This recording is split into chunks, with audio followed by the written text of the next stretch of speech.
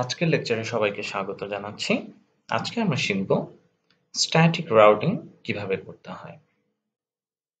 Static routing হলো, আমরা জানি আমাদের রাউটারের মাঝে রাউটিং টেবিল থাকে, অর্থাৎ একটা রাউটার থেকে আরেকটা রাউটারে আমার ডেটা পাসটা কিভাবে হবে সে বিষয়টা আমরা কিন্তু রাউটিং টেবিলে আমরা সেভ করে দিই, তার ডেস্টিনেশন অ্যাড্রেসটা। এখন এই কাজটা দুই ভাবে হতে পারে, একটাকে বলি আমরা স্ট্যাটিক রাউটিং, একটা ডাইনামিক রাউটিং। ডাইনামিক রাউটিং সে শর্টেস্ট পাথটাকে ফলো করে সে তার ডেস্টিনেশনে যাওয়ার জন্য। বাট স্ট্যাটিক রাউটিং এ আমি নিজেই বলে দিচ্ছি যে তুমি পার্শ্ববর্তী এই রাউটারে যেতে পারবা এবং তার ডেস্টিনেশনটা আমি ফিক্সড করে দিচ্ছি। এটাকে আমরা বলবো স্ট্যাটিক রাউটিং। আসুন আমরা দেখে নিই দুইটা ভিন্ন নেটওয়ার্কের মাঝে দুইটা রাউটার দিয়ে আমরা কিভাবে স্ট্যাটিক রাউটিং কনফিগার করতে পারি। ঠিক আছে, আমি প্রথমেই নেটওয়ার্ক ডিভাইস থেকে কিছু রাউটার নিয়ে নিচ্ছি।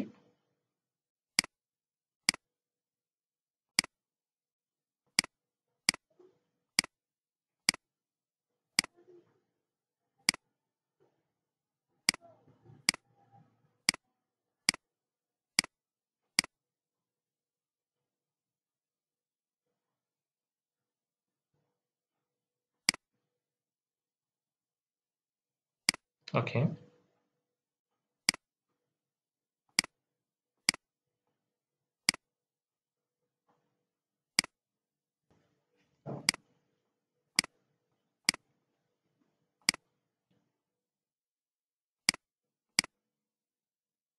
ওকে, আমরা দুইটা রাউটার নিলাম। এবার আমরা কিছু দুই দিকে দুইটা করে সুইচ নেব দুইটা নেটওয়ার্ক এস্টাবলিশ করার জন্য। আচ্ছা, আমি এবার এন্ড ডিভাইস গুলো নিব। সাপোজ আমি একটা নেটওয়ার্কে দুইটা পিসি নিলাম, আরেকটা নেটওয়ার্কেও আমি দুইটা পিসি নিলাম। আচ্ছা, আমরা এবার কানেকশন গুলো এস্টাবলিশ করে দিতে পারি।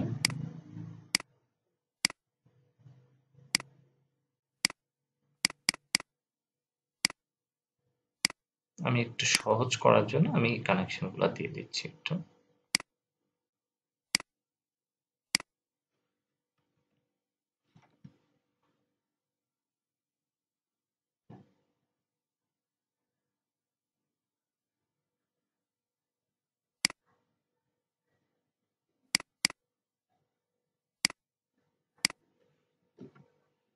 ওকে,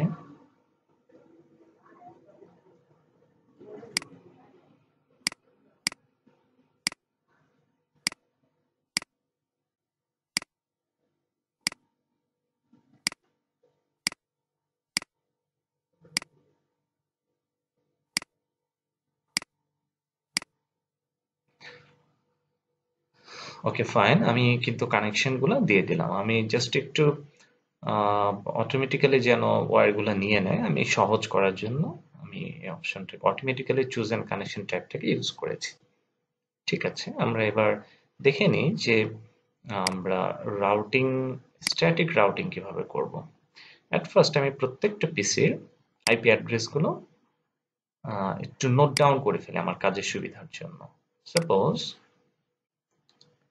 এটা আমরা ধরে নিচ্ছি হচ্ছে ক্লাস বি এর নেটওয়ার্ক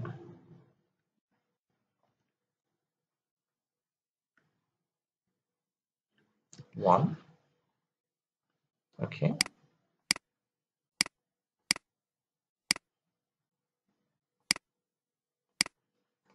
এটাকে ধরছি 2। আচ্ছা,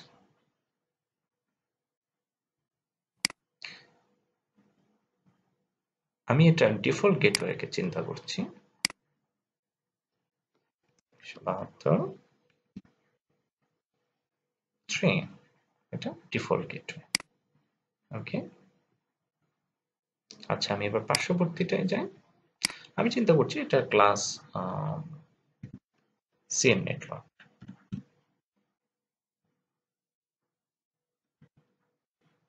1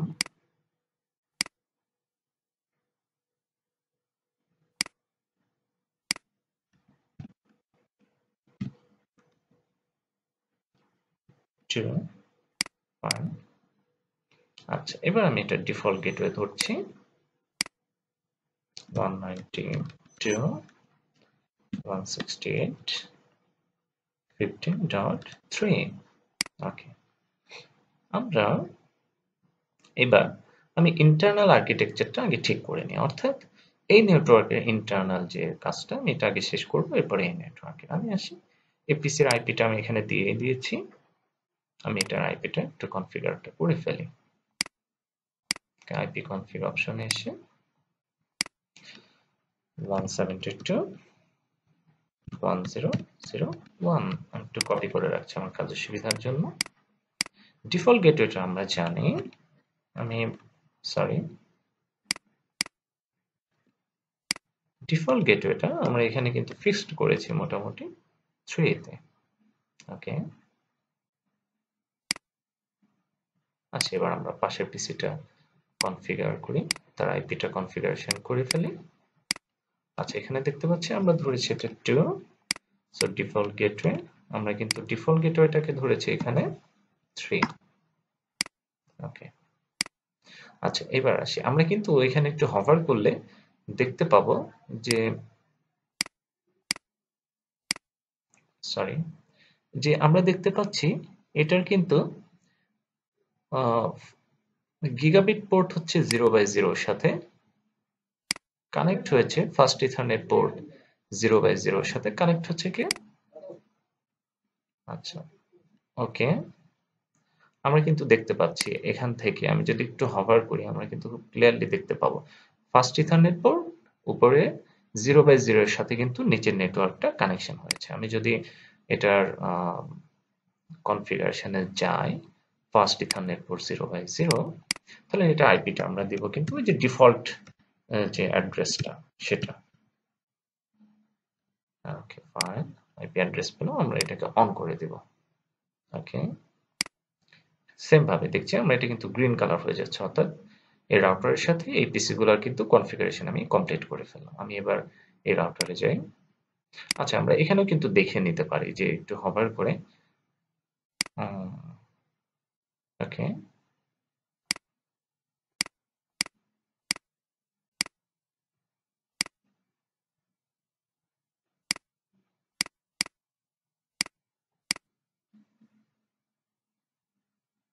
আচ্ছা আমার মনে হয় আমরা এখান থেকেও একটু দেখে নিতে পারি কত নাম্বার পোর্টটা কানেক্টেড আমরা দেখছি ফার্স্ট ইথারনেট 0/0 0/1 দুইটাই ডাউন দেখাচ্ছে আমরা একটু যদি নিচে থেকে ভালো করে দেখে নিতে পারতাম আমাদের আসলে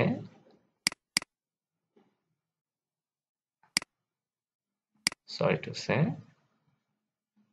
আমি একটু হভার করে দেখে নিতে পারি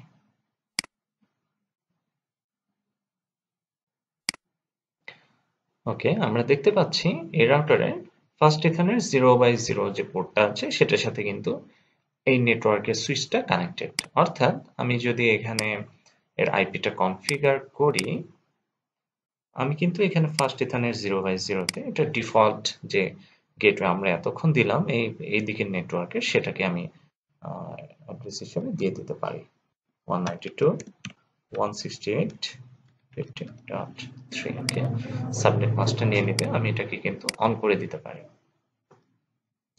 ওকে তাহলে আমরা দেখতে পাবো কিছুক্ষণের মধ্যেই কিন্তু এই দিকের নেটওয়ার্কের যে রাউটারের সাথে কানেকশন এটা কিন্তু আমার মোটামুটি গ্রিন সিগন্যাল দিবে এই দিকের মতো সো আমার দুই দিকের দুইটা নেটওয়ার্ক কিন্তু আমি কনফিগারেশন করে ফেললাম ওকে আমি এবার চেষ্টা করব এই রাউটারের সাথে এই রাউটারে আমার কিভাবে নেটওয়ার্ক এস্টাবলিশ হবে ওকে আমি এটা একটু জেনে নেওয়ার চেষ্টা করি আমরা দেখতে পাচ্ছি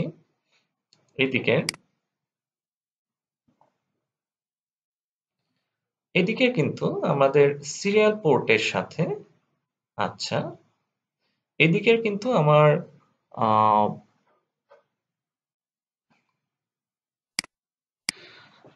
আচ্ছা আমরা দেখতে পাচ্ছি এদিকে রাউটারে সিরিয়াল পোর্ট 000 এর সাথে এদিকের সিরিয়াল পোর্ট 0/0/0টা কানেক্টেড ওকে তাহলে আমি যেটা করব এই এই দিকের যে সিরিয়াল পোর্টের অ্যাড্রেসিংটাকে আমি একটু ধরে নিই।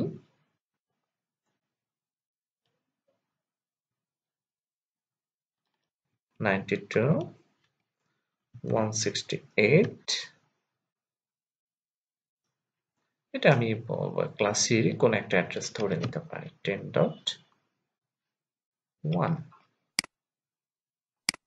এদিকের অ্যাড্রেসটাকে আমি ধরে নিতে পারি 192.168.10.2। ওকে, আমি এবার এটা সিরিয়াল 0/0/0 তে যে এটার আইপিটা কনফিগারেশন করব। এখানে আমরা লিখব 192.168.10.1। ওকে, এটা সাবনেট মাস্টার, সে অটোমেটিক নিয়ে নেবে। ওকে, আমি পোর্ট অ্যাড্রেসটাকে অন করে দিচ্ছি। আচ্ছা, আমরা এই রাউটারেরও সেম ভাবে একটু কাজ করে নিই। এই রাউটারেরও আমরা সিরিয়াল পোর্ট যেহেতু এটারও 0/0 এর সাথে কানেক্টেড, সো এটার অ্যাড্রেসটা আমি চিন্তা করি 168.10.2। ওকে, পোর্ট অ্যাড্রেসটা অন করে দিচ্ছি। ফাইন, আমরা দেখছি অলরেডি গ্রিন সিগন্যাল দিচ্ছে। তারপরে কিন্তু এটার মাঝে আমরা যদি প্যাকেট ট্রান্সফার করতে যাই, প্যাকেট কিন্তু সে ট্রান্সফার সাকসেসফুলি করবে না, ফেল দেখাবে। যেটা আমরা করব, আমরা কিন্তু এখন স্ট্যাটিক রাউটিংটা কনফিগারেশন করিনি।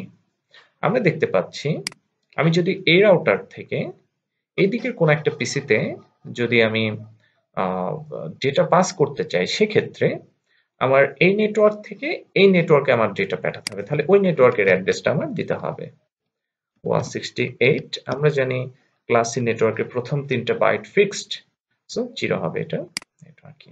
এটা এখানে সাবনেট মাস্কটা একটু আমাদের কষ্ট করে টাইপ করতে হবে।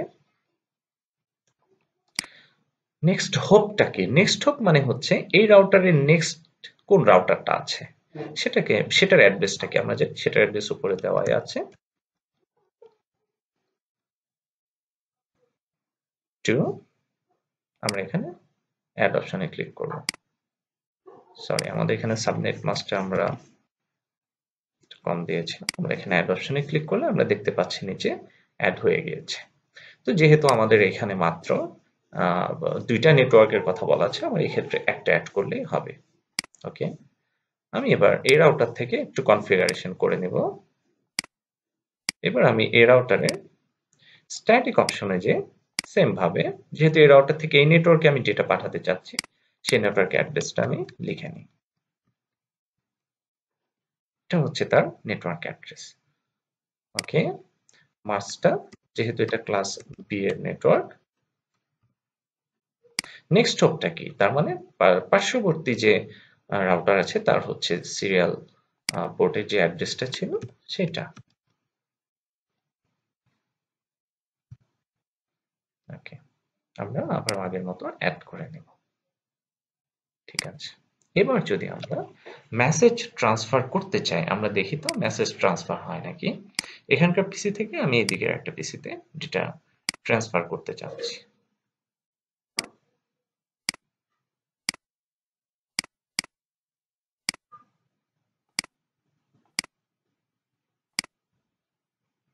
আমরা যদি এটা সিমুলেশন মোডে যাই, আমরা একটু দেখার চেষ্টা করি মেসেজ ট্রান্সফারটা সাকসেসফুলি হচ্ছে কিনা।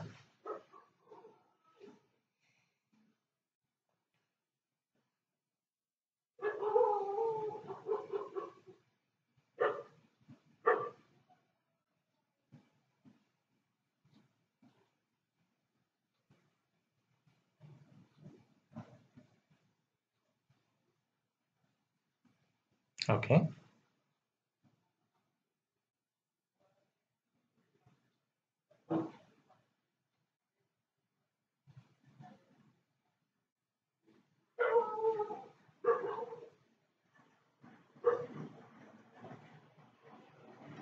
এখন সে অ্যাকনলেজ করার চেষ্টা করছে।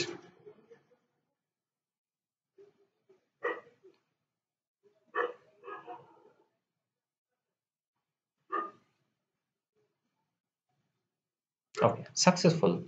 That means we are successful to send a data from one router to another using static routing. আমরা যদি একটু পিং করে দেখার চেষ্টা করি যে এই দিকের একটা পিসি থেকে এই দিকের একটা পিসিতে আমি পিং করে দেখব যে ডেটাটা আসলে আসছে কিনা। আমি PC3 থেকে দেখার চেষ্টা করি PC0 ডেটাগুলো PC3 এর সাথে পাস ঠিকমতো হচ্ছে কিনা। আমি কমান্ড প্রম্পটে গেলাম, আইপি কনফিগারেশনটা আমি একটু দেখে নেওয়ার চেষ্টা করি। ওকে, ঠিক আছে। আমি পিং করার চেষ্টা করি 172.10.01 এই পিসি থেকে আমার ডেটাটা ঠিক মতো পাস হচ্ছে কিনা সেটা দেখার জন্য। আমি দেখতে পাচ্ছি সে কিন্তু রিপ্লাই দিচ্ছে এবং 0% লসে সাকসেসফুলি সে কিন্তু ডেটাটা পাস করতে পারছে। আজকে আমরা শিখলাম একাধিক রাউটার এর মাঝে, অর্থাৎ বিভিন্ন ধরনের নেটওয়ার্কের মাঝে আমি ডেটাটা কিভাবে ট্রান্সফার করতে পারি ইউজিং স্ট্যাটিক রাউটিং। সবাইকে অসংখ্য ধন্যবাদ জানাচ্ছি এবং পরবর্তী ক্লাসে আমরা ডাইনামিক রাউটিং নিয়ে আলোচনা করার চেষ্টা করব। সবাইকে অসংখ্য ধন্যবাদ।